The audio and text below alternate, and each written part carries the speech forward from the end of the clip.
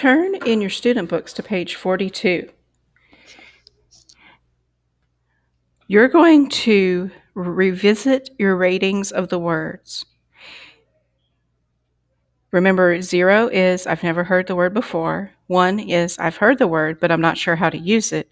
2 is you're familiar with the word, but you're not sure if you know the correct meaning. And 3 is you know the meaning of the word and can use it correctly in a sentence. I'll give you about a minute and a half to go over those again.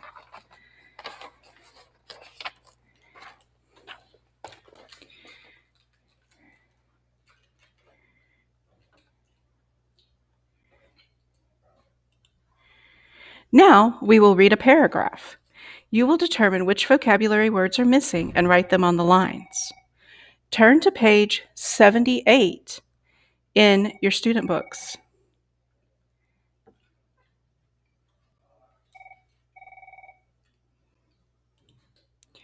I am going to read the text aloud, pausing at the blanks for you to write in the answers.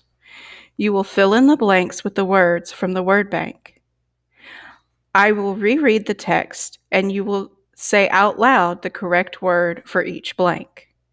Then you will correct any errors you may have made. Let's look at the passage. There is a legend about a giant beast that used to live in the blank in Africa. Scientists went there to dig for the blank bones. The scientists needed to be blank in where and how they dug. With careful digging, the bones blank from the desert.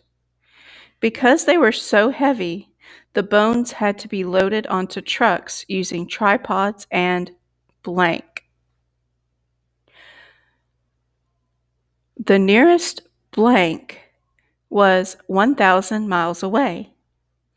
After the bones were shipped to Chicago, they were cleaned. They used foam and clay to blank the missing pieces. At last, they had a dinosaur to blank for everyone to see.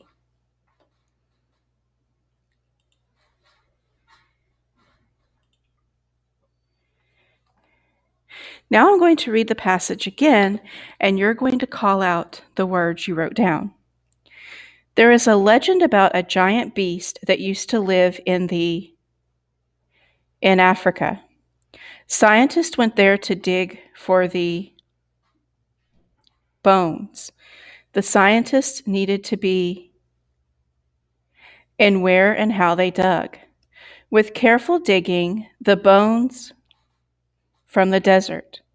Because they were so heavy, the bones had to be loaded onto trucks using tripods, and the nearest was 1,000 miles away. After the bones were shipped to Chicago, they were cleaned.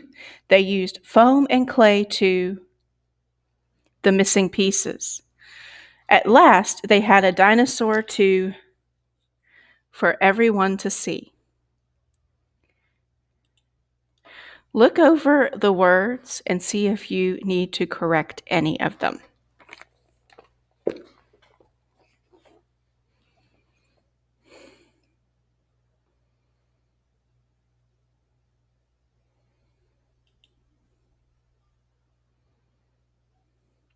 We learned the S ending can make a singular noun into a plural noun, and that the apostrophe S ending shows possession.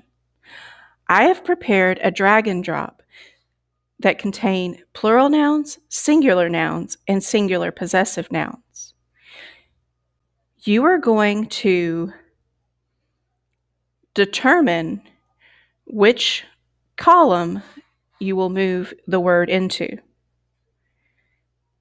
I'm going to give you about 4 or 5 minutes to complete the activity.